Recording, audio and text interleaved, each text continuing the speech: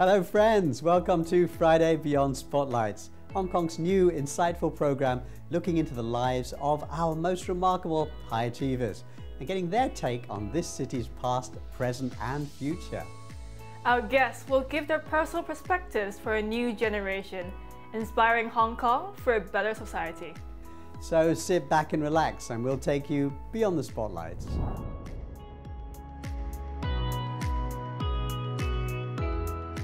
Welcome to Friday Beyond Spotlights, where we invite leading minds and game changers with incomparable experience and unique knowledge to come on our light-hearted yet informative show to help business leaders and the wider community gain insights, grasp opportunities, and see behind and beyond spotlights, so we can get the full picture, dream bigger, and achieve more together.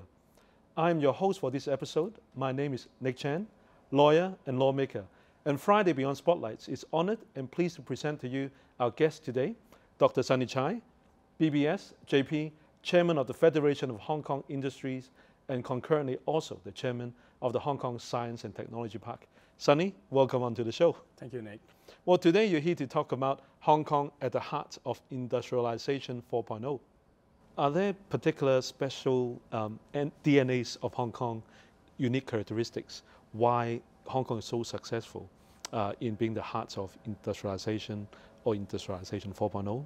Hong Kong definitely have a very major role because Hong Kong, in terms of our law, our professional services, like lawyer, accountants, auditors, designers, patent lawyers, okay, they all have very prestige and outstanding international standards. I must say, in the recent years, the government had committed to invest a lot in innovation and technology. The 130 billion invest into Hong Kong's INT really means something, and it was done in a few years. You talk about the Hong Kong government support. So apart from the Hong Kong SAR government, using great support from the Central Chinese government?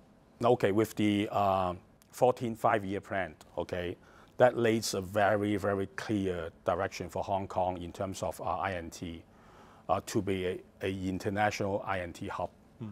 So what's the role for Hong Kong? Yeah. Okay, it's very clear that it's international, the word international.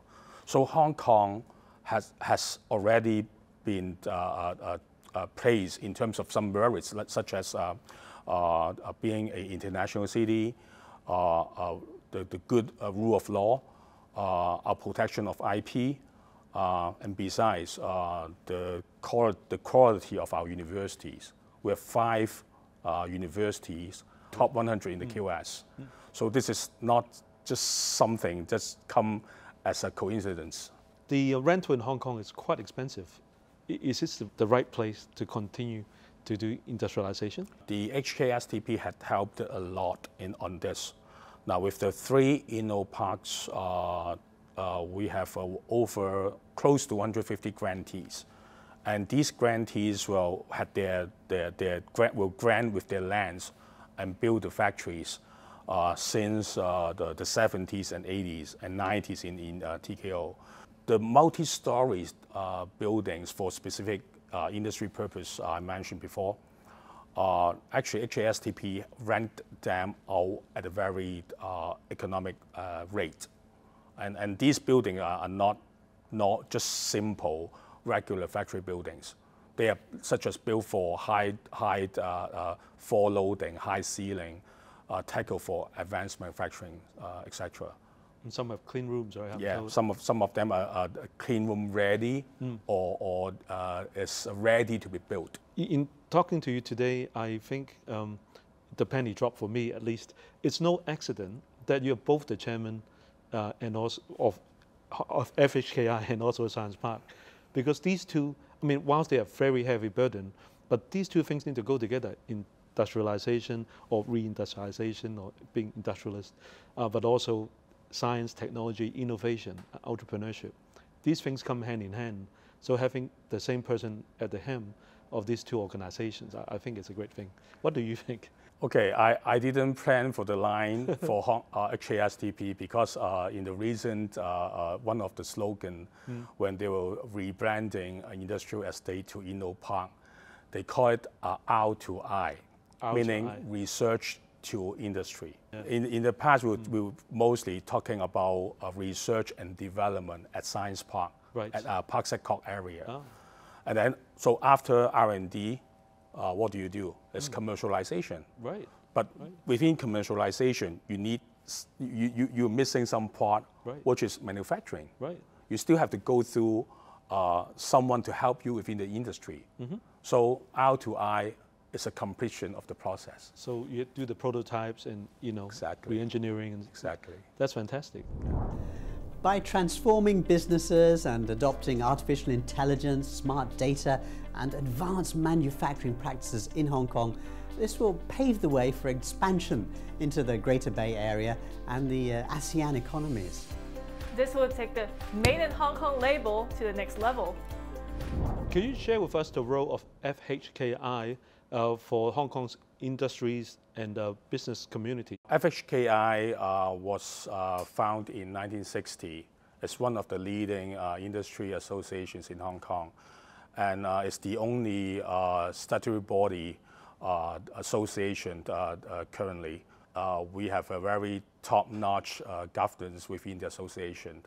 And of course, it covers almost all the industries you can name in Hong Kong. When you say it covers all the industries in Hong Kong, does the word federation mean something more than the other business associations? Yes, it does. Within the federation today, we have 32 industry groups. You can name from chemical to biotech, electronics, toys, automation, and even two industry groups that we don't have voting rights are trading and professional services like lawyers. China now accounts for 1/3 of the world's output. But some foreign politicians are turning into the color of your jacket, green with envy. And then, just to distract maybe from the domestic problems, they are saying China, or maybe you guys are using slave labor. Is there such a thing? Is slave labor available?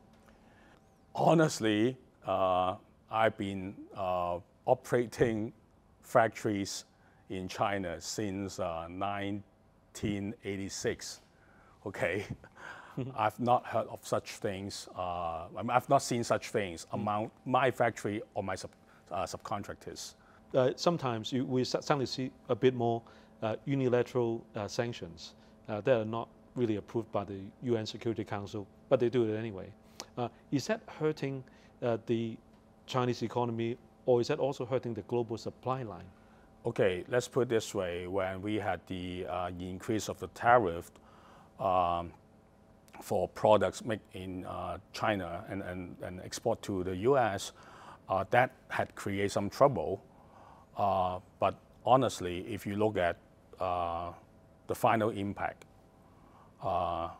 manufacturers could not afford to reduce their price by 25%. They can't. I mean, the cost is there, and of course, recently, last year particularly, most of the material and shipping costs, container costs, they have all gone up. So who will be suffering at the end? It's end customer. Definitely will be end customer who will be suffering. Have businesses been thinking about diversifying their place of operation, setting up shops in Vietnam or Cambodia and so on? But are they closing their factories in mainland China completely? No, it's in the federation. We call this a China +1.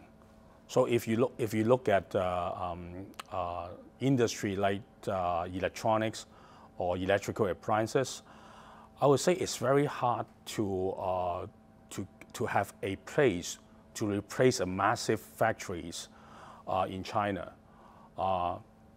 The industrialists I have seen in our federation who open up their China +1 strategy with a factory in Vietnam or Thailand, mostly because of the tariff issue.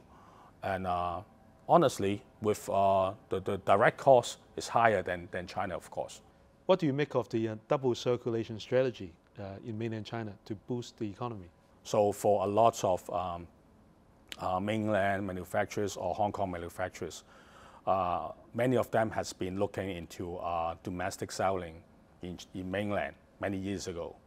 And while we were enjoying our foreign business for a long time, but so it's the other way around now in mainland with many mainland manufacturers, and they have been enjoying a lot of businesses mostly done domestically. So it's always nice to have a balance.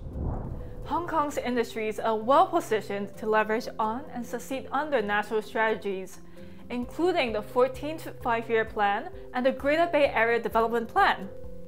Hong Kong will prioritise advanced electronics, food technology and food processing, recycling and environmental industry, and the biotechnology industry, assisting these industries in setting up locally advanced manufacturing production lines to harness Hong Kong's strong R&D capabilities and favourable policy support in these fields. Hong Kong is a globally competitive city. There's a lot to like about it. A lot of people from all walks of life live in Hong Kong in harmony. But in your words, you, someone who shares such a special bond with Hong Kong, what is so lovable, so special and unique about Hong Kong? The East meet West scenario, it's very hard to replace it. Beautiful place. Yeah. Thank you, Sunny. Thank you, Nick. Well, we'll be back after the break.